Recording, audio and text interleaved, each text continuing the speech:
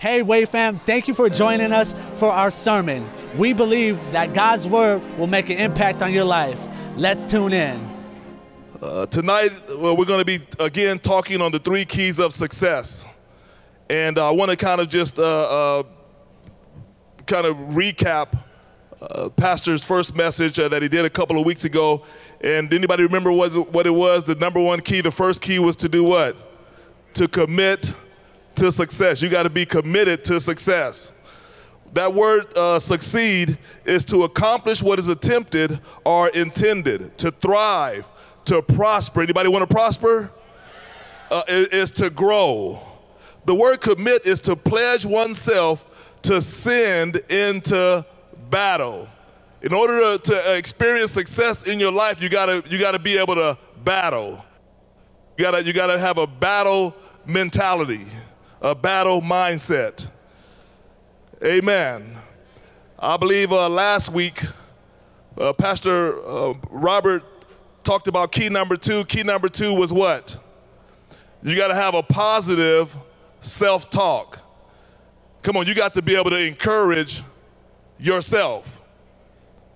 You may not get that encouragement or that positive push from someone else, but you got to learn how to self-talk. You got to motivate. Sometimes you got to motivate yourself. Amen. And so you need to have a self-talk. You got to have a I will not quit attitude.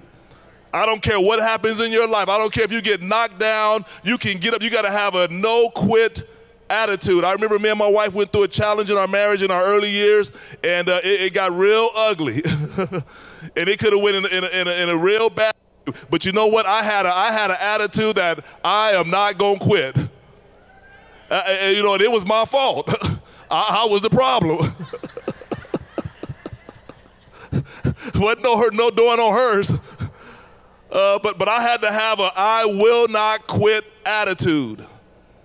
Self-talk. And today we want to talk to you about the 3rd key, or the number 3 key to living a successful life, and that is self-discipline. Tell your neighbor you need to get disciplined. Come on, you need to have some discipline. Oh, come on, tell them one more time. And without self-discipline, there will be no success.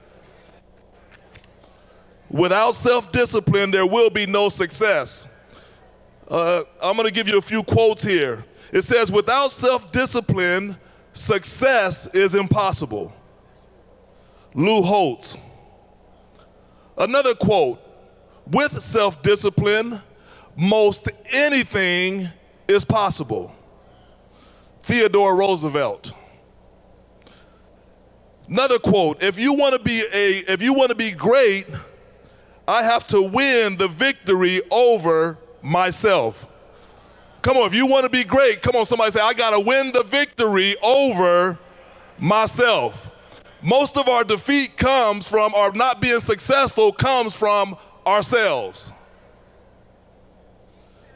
This is Harry S. Truman. One more quote I want to point out to you. Discipline is the bridge between goals and the accomplishment. Discipline is the goal or the bridge between what? Goals and accomplishments. You may have some goals that you've set out for, but if you're not disciplined, it's not going to happen. If there are accomplishments that you want to reach in your life, they're going to come through self-discipline. I'm going to give you 3 facts about discipline, 3 facts that I believe that will be able to help you to understand the importance of discipline in your life to be able to live a successful life. Amen? Anybody want to live a successful life? I believe we all said we do. Fact number 1, self-discipline. Self-discipline is a success, or I should say lack of self-discipline is a success disqualifier. Without self-discipline, you disqualify yourself from your own success. Over in 1 Corinthians 9, 26 and 27 in the NLT translation, it says, so I run with purpose in every step. I am not just shadow boxing. I am not just going through the motions. I'm not just swinging in thin air and hoping something happens. I remember being in high school, and occasionally fights would take place. And when you heard a fight was going on, come on, anybody? You heard a fight was going on, everybody broke to the area where the fight was. And there will be two guys standing there, and they're both in the fight position, but nobody's throwing any blows. And then when they do start throwing blows, they're making no contact. Nobody's hitting anyone. They are literally shadow boxing. They are swinging in the thin air. And with that mindset, there will be no successor. There will be nobody to win the battle because they're shadow boxing. And when people are shadow boxing, everybody else seems to tend to, they don't want to fight. Matter of fact, they're both afraid. They're both afraid of losing, so neither one of them is going to throw any blows. I remember back in the day, and it's like, okay, if you cross that line, we're going to get them up, but nobody wants to cross the line. Shadow boxing. Many of us are going through life like that, and we won't experience success in that fashion. Paul went on to say this in 1 Corinthians. Paul said, I discipline my body like an athlete. Paul, one of the greatest apostles of the Bible, he says, I have to discipline my life or my body like an athlete. He's comparing his discipline to the life of an athlete. There was something about an athlete that he saw that took discipline to accomplish whatever it was that they accomplished in life. Paul used the illustration of an athlete to talk about discipline. Any athletes in the house? You know what it takes to be a solid athlete. It takes sincere discipline and dedication to be the best that you can be. Even Paul said, I'm looking at these athletes. Matter of fact, these athletes, especially in his time, would literally fight unto death. I mean, we were in the Belize. We went to see some of the Mayan ruins, and they had little sporting events that they were showing us. And they said the people that were selected to actually fight as athletes would literally have to fight. The loser would literally be persecuted, or they would literally be tortured or they're killed if they lost the match. I was like, I wouldn't want to be no athlete back in them days. I'll stick to building the temples. Athlete? No, I'm not an athlete. I have no coordination. I got 2 left feet. But an athlete would literally have to sacrifice his body. Paul said this, training it to do what it should. Otherwise, he feared that his own preaching itself might be disqualified. I believe that we can look at the life of athletes and really measure what it takes.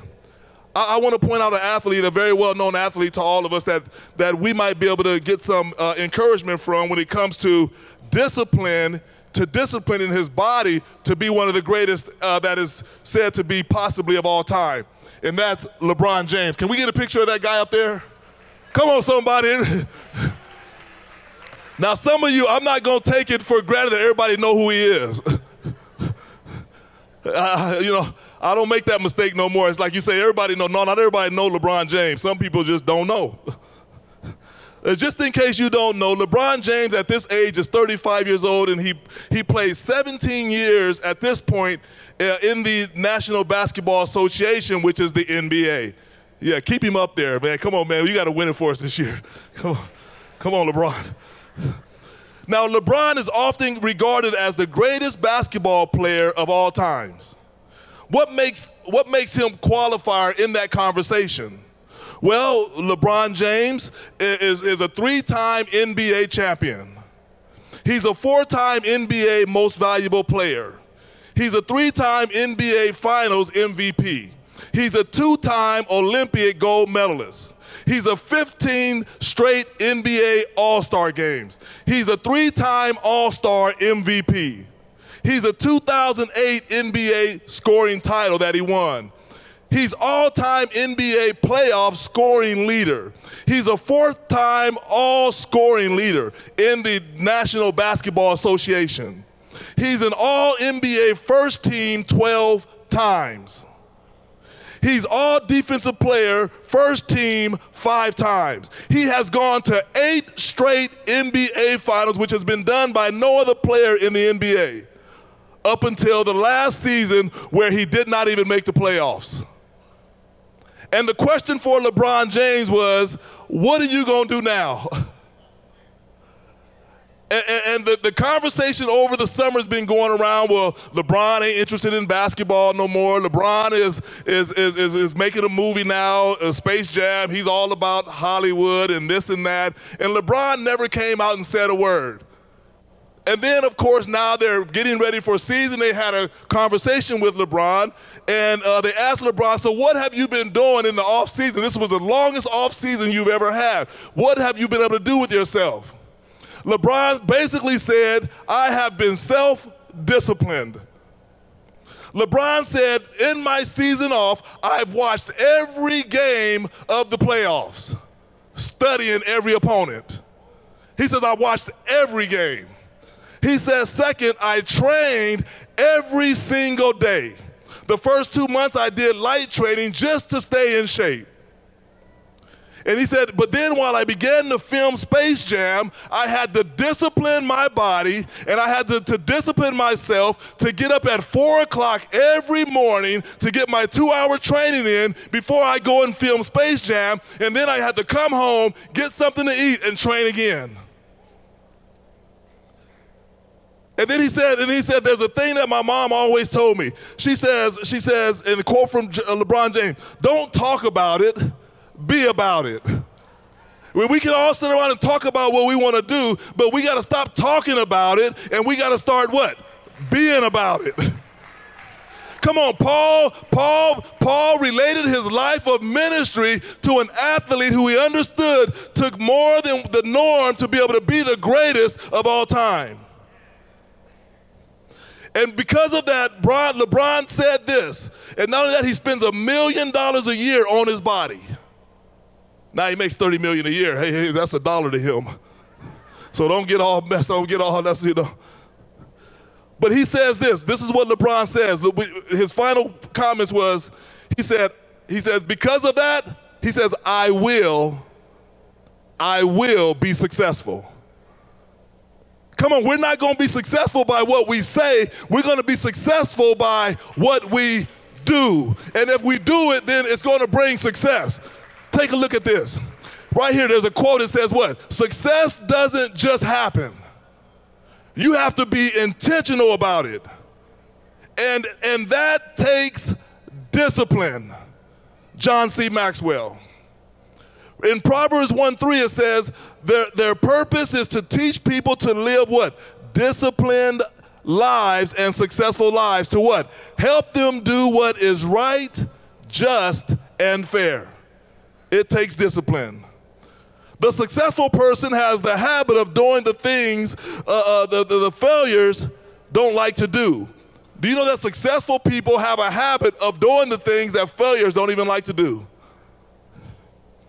They don't like doing them either necessarily, but their disliking is subordinated to what? The strength of their purpose. E.M. Gary. Let's look at fact number 2. Fact number 2 is what? No, I'm sorry, I'm already on what? Where'd I go? I went to 2, right? Okay, so number 2, I've already started number 2. Where is Brother Dave? I'm on number 2 already. Fact number 2 that I went into is discipline and success always what? Go together. You got that? Self-discipline, no, that's number 3.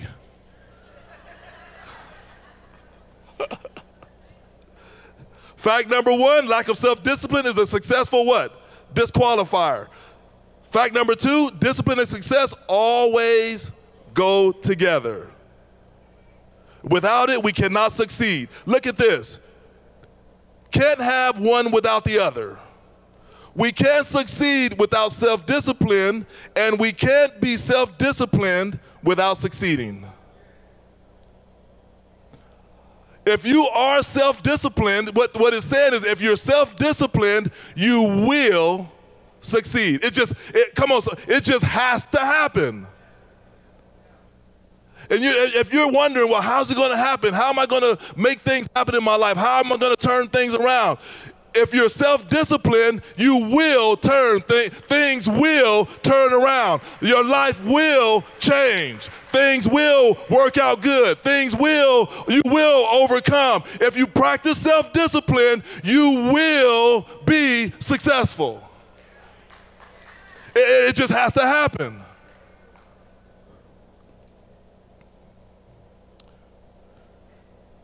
I want to go to number 3.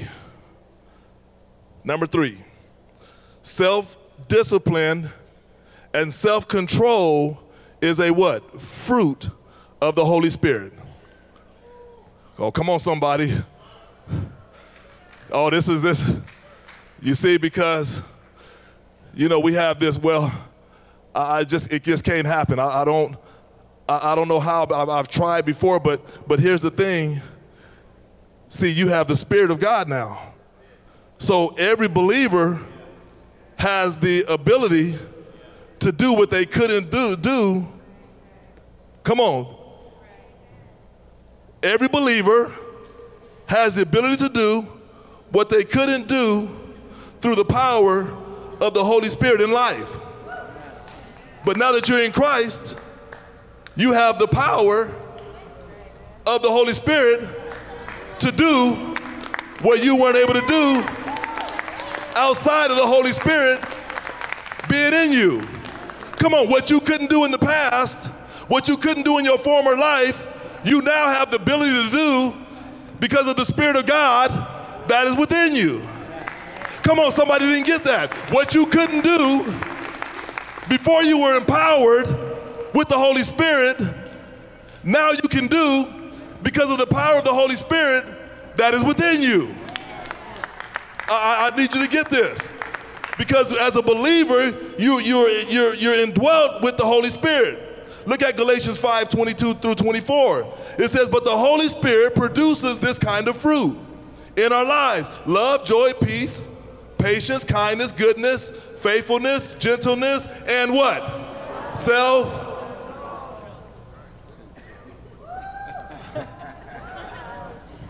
Self-control. And so let's talk about this, self-control. Because if you don't have no self-control, you won't have no success. And the problem with a lot of believers is we out of control. And we make excuses for it.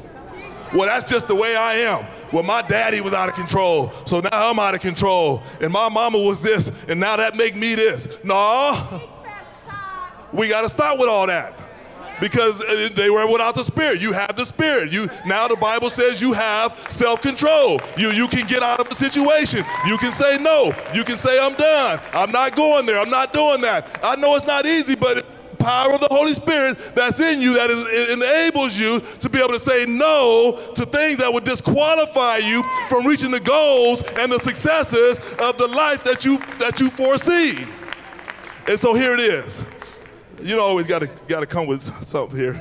So I got to give y'all a couple. Now, my wife is a safety engineer, and she decided that she wanted to further her opportunity to accomplish some things that maybe 10 to 15% of all engineers have.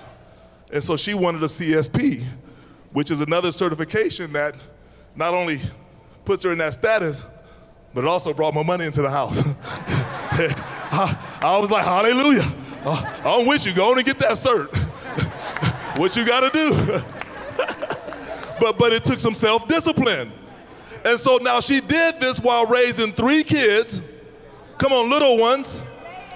Still bringing home the bacon, putting it in the pan. She was bringing it home and frying it. But she was like, but I got to get this cert. And so she said, well, I said, well, how you gonna do it? You don't have time. She said, well, I gotta exercise some discipline. And so I said, what you gonna do? She said, well, I can't abandon my responsibility as a mother and a worker with my job. So then what did she do? This is what she did. She got the kids all squared away. I helped as much as I could. Amen. Give me a little props. I was there. I didn't abandon her. Amen. But I couldn't help her study. She was way past me. I'm like, one thing, I can help you with the bacon. I can help you with the bread, but I can't help you with the study. But what she would do was take care of the kids, get them all settled, cook dinner, but then she would get these little index cards, and she was studying electronics, engine. I mean, it was like 5 or 6 different subjects. Now I can help her with the electrical stuff, so she would come in with, now what is a white wire, and what does that do to the circuit, and this and that. I can help her with that, because I was an electrician. But other than that, I told her, I can't answer no more of your questions. But she would literally at about 11 or 12 o'clock at night, get in the closet, turn the light on and close the door, and she'd have a stack of index cards. And every night she would go through the index cards, preparing for this test. Night after night after night. And then that test date came up. And she went in there and she knocked that test out. Why? Because self-discipline brings success. And I mean, it was hard, and I was like, I don't know how you're doing it. I didn't talk her out of it, but I was just like, is there anything I can do? Sometimes I'm in the bed, and I go knock on the, are you okay in there? I could hear her snoring. You know? And then she wake up, and she going through her index cards. She's driving in the car. She got her index cards. She's got them posted on the refrigerator. They're next to me in the bed. I was married to index cards for a few months. That was our relationship. But I knew she was being self-disciplined to accomplish a goal, to get to another level that everybody ain't at. Most people are scared to go into. And boy, when she got that certification, I said, what you gonna do now? She skipped on down to the job, and she slapped that thing on the table. And she's like, what y'all gonna do? They looked at that thing. She said, now if y'all don't do nothing, there's some other folk will. Because they looking for the 10 to 15% of people that have this certification. And then she came home and said they came through, they hooked me up, they gave a raise, and I was shouting, hallelujah. It was worth the sacrifice, amen. Because I had to practice some self-discipline too, because things was changing around the house. I had to lean on Jesus. I needed the Holy Spirit help me. Another night. Somebody got that. Somebody like, what are you talking about? All 3 kids was here. We never got a 4th one.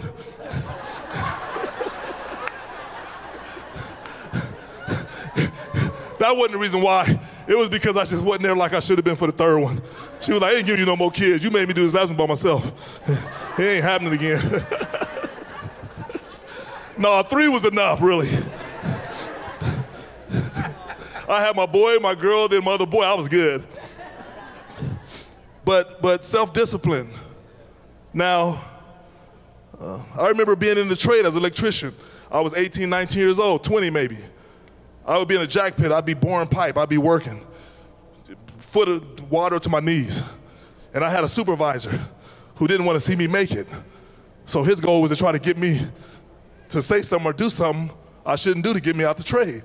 So while I'm in that hole, I'm working. He's standing over me, spitting sunflower seeds, dropping them on me, because he wanted me to react. But I was self-disciplined, because I'm like, I'm trying to be a journeyman electrician one day. I'm trying to get to where I'm making 20, 30 bucks an hour. I know I'm making 9 right now, but this ain't where I'm planning to be. But I know it was only gonna come with self-discipline.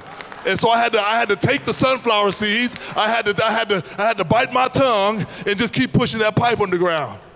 keep digging them holes because I had some goals. I had some things I was trying to accomplish, some places I was trying to go. So I had to practice self-discipline, and I wasn't going to let nobody stop me from accomplishing my goal. So my self-discipline led to me meeting my goals and my successes. 5 or 6 years later, I became a full-time journeyman electrician in the trade. That's on my trades, man.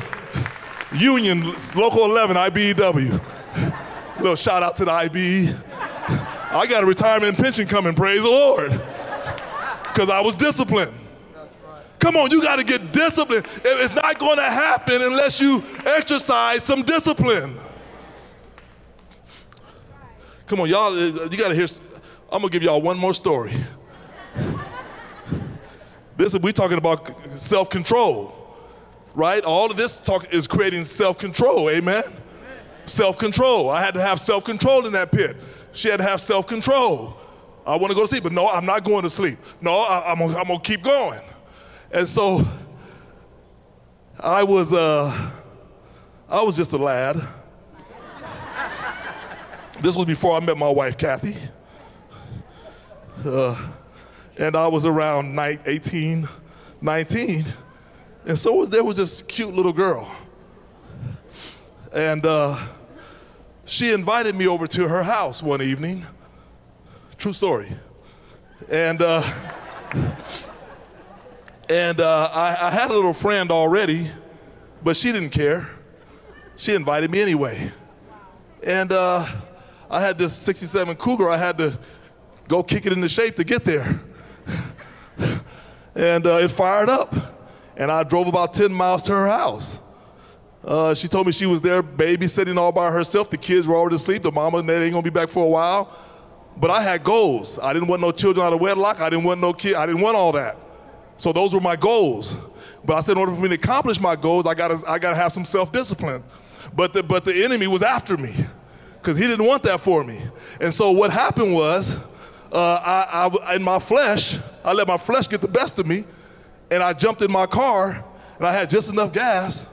Because I was a young buck, all my pennies counted. But I drove over there. I was like, my flesh was talking. I was like, just get me over there. And I showed up, and I remember I walked in the house, and I was like, what's going on in here? It's looking kind of, and I should have knew better when I walked in, and there was a mattress on the floor in the front room, and that's all it was. There was no other furnishings in the house. That was my first sign. But I ignored the sign. And I walked on in, and I sat in there on the sofa with her, and I was like, where are the kids? And they, oh, they already sleep. Where are the parents? Oh, they won't be back for a while. And I'm a Christian at the time, and I'm sitting there, I'm like, okay, this is, I kind of see where this is going, but let me see how far this can go. And so I'm sitting there, right, and I told her, and now I'm trying to I see where this is headed, and I'm like, well, and then she put on some soft music. She had everything planned out. The music was soft, everything was good, and then I sat down, but I kind of sat it over here. She was sitting, and then I sat over here, but then she eased over, and then I moved over some more. Now I'm in the corner, because I'm like, I don't need to be here, but I'm like, but I'm here. Maybe I do need to be here. That was the battle going on in my mind. It was a spiritual warfare happening. And then so she put her arm around me, and I was like, oh boy. She's getting kind of aggressive. And I was like, I have a girlfriend. And she was like, I don't care. If I can just have one evening with you, I'm good. And I was like, what? I ain't never seen this kind of aggression. I didn't know whether to be happy or, well, I was like,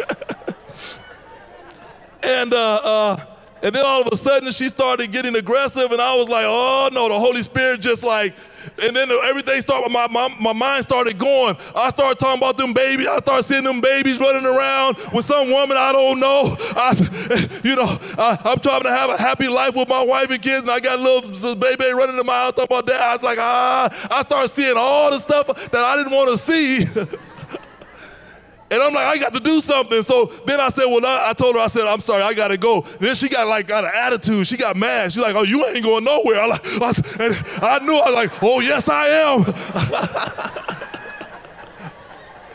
And then I started heading towards the door. I got to the door. I got my hand on the door. I don't know, something, she snatched me. And next thing you know, I'm on my back. I don't know if she flipped me, tossed me. I don't know how she did it. All I know, I was back, all back was on the mattress. And she looking over me like it's on. I'm like, no, it ain't. So she went to jump. While she jumped, I rolled, I tucked. I got to the door. I got my hand on the door, and I was out there like she had my coat. I literally did a Joseph. I left my coat. I came out my coat. I'm like, you can have the coat, you can have my belt, you can have my other shoe. I ran to my car. I jumped in my car. Holy Spirit got me out of there. I got home. I was on my knees, Lord. I'm so sorry. Oh, Lord, I'll never help me. Come on, I don't care how far you have gone. I don't care how close. There you always can get up and get out. I don't care if it's too late. I can't go, I'm already stuck. No, you got to get up. If you're going to meet the goals, if you're going to make your accomplishments, you got to get up. I don't care if it seems too late. It's not too late. By the power of the Holy Spirit, you can get up and get out so you can accomplish the goals that God has for you.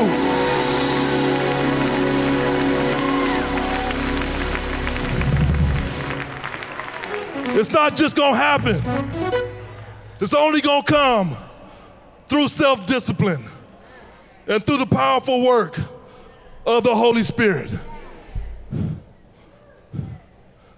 Come on, you can do it. Self-discipline is attainable. Self-control is attainable. Why? Because we have the work of the Holy Spirit in us to help us accomplish and do what we can't do in ourselves. Let's give God some praise as we stand to our feet.